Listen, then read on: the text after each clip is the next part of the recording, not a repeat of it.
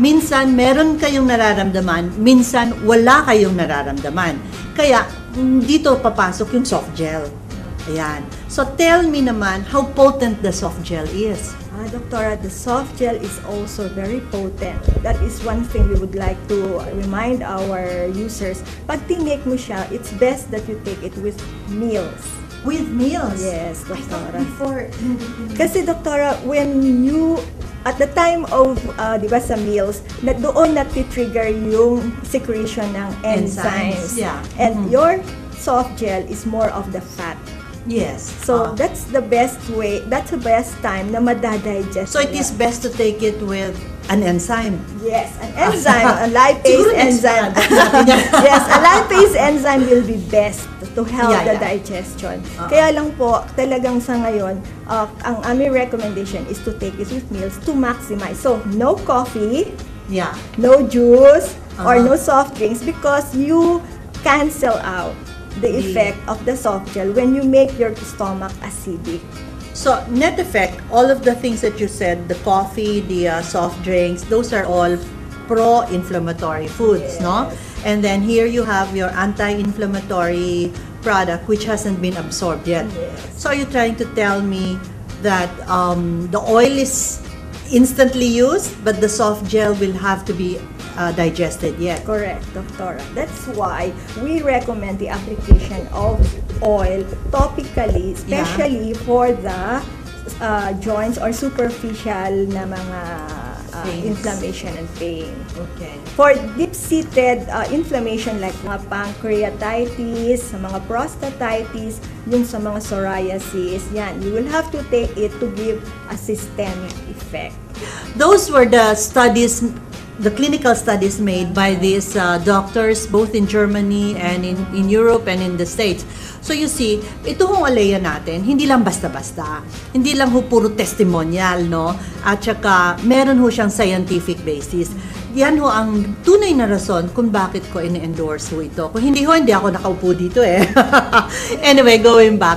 Yung soft gel, we have excellent experience in its help for cancer patients. But it is mega dosing, no? So, because when a person has cancer, kung talagang tutusin, almost all body organs are inflamed. They are all impaired. Parang ba, ay nako, pwede ba? So that means, talagang may inflammation all over. So when you give the OLEIA soft gel, instant relief, a lot of pain is removed, and you can just see them really improving. Because of the imbalance of the pro-inflammatory hormones and the anti-inflammatory hormones. Kaya nga ho, ang pinaka-importante talaga, of course, for you to use OLEIA, but the real change should be in your diet. You know, kahit na ho, i-rub nyo na o maligo na kayo sa OLEIA, pero kung puro naman junk foods ho ang kinakain nyo araw-araw, parang nagbabalance off lang yun, sayang lang ho. Kaya nga, kung gusto nyo talagang gumaling, gusto nyo mawala ang pamamaga at saka mga sakit, mag-change rin ho kayo ng diet. At nakikita naman ho ninyo yung mga brochures natin, bawasan o mamaya alisin sa inyong diet ang mga fast food. So yung cola nyo, yung hotdog nyo, yung ano ba nyo? Yung hamburger nyo, lahat na delata, french fries, lahat ho supposed to be nung masarap. Last thing on the diet. Kung gusto kong sabihin sa inyo or paalala sa inyo, kung tingnan nyo ho ang ating mga lola at lolo, sila ho ay mga 86 years old, 90 years old, 100 years old. Yung hong tanong nyo ho sa kanila, ano ho ang kanilang pagkain noon? Ano ho ang kanilang merienda noon? Hindi naman yun hotdog, wala nga nun, walang hamburger. Ano ho? Nilagang saging, nilagang kamote, nilagang kamoteng kahoy, bibingka, puto, yun ho. Wala ho tayong mga trans fats doon. Kaya nga ho, talagang mas matagal ang mga buhay nila. So, what is the normal recommendation for soft gels? What we recommend is to take at least one soft gel daily. But if you think your diet is too much loaded with pro-inflammatory, then you can take up to two. Pero pag therapeutic yung gusto nila yung for cancer cases, probably merong iba nagbibigay ng 3. Yan sila. Tsaka may mga loading dose ang mga doctors. Talagang, as you were saying earlier. I give 6 to 10. Oh. Really? But you really see the change. For the loading dose, Doctora, siguro they can try 3. Oh, 3. With me, 1 soft gel with every meal. With every meal for 30 days. Ah, I see. Yes, and then after that, they can reduce it to 1 soft gel daily. When you first tried this, what was the pain within you that was helped? Tell me nga. I was about to go to Baguio. Talagang biglang sumakit yung from my knees up. Talagang sabi ko, you know naman sa Baguio, di ba, lalakad ka ng malayo, so ganyan. Talagang sabi ko, I cannot pass this up. So that night, the night before I left, talagang nag-apply ako ng OLEIA lavender. Talagang nirab ko siya. And I was really praying, I have to go to Baguio. I would like to enjoy Baguio the following day.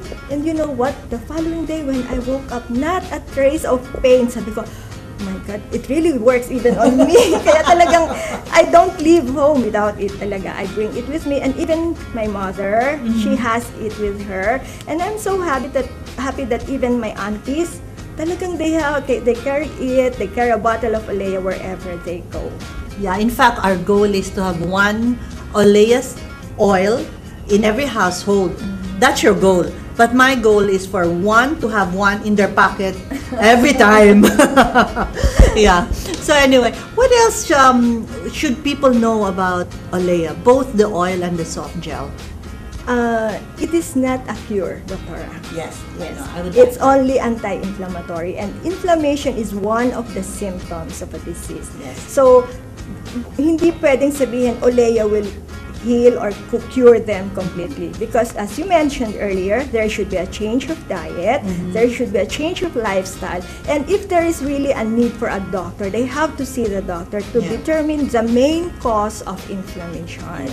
Yeah, what's causing the inflammation? Meron bang infection? Meron bang ibang foreign thing in the body that has to be removed? So, OLEIA po cannot be claimed as cure-all. I know that camphor and methyl salicylate has always been in all oils. You know, we have all of these oils. In fact, every one of them, no? And I think that was what your dad really had. That was what in oil of wintergreen was, no? And we also have the researchers that have proven that these are not really healthy. And there is a toxic level in the body that can kill a person.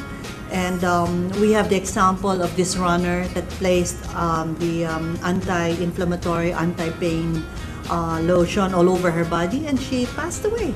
It's sad that this is a young runner had to die. Anyway, the soft gel is basically for what they should take and when they have any itis.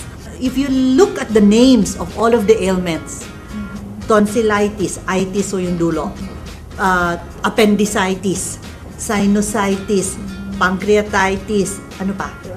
Prostatitis, arthritis. Alam nyo, ano yung ending lahat? Itis. So, pag sinabihan ho kayo ng doktor, meron kayong itis, pwede nyo gamitin itong OLEIA, both the oil and the soft gel. Pero there's something that I'd really like you to learn. It is to use the oil for persons who have high blood pressure, right? Basically because we want them to use the oil and massage the oil at least once a week, right?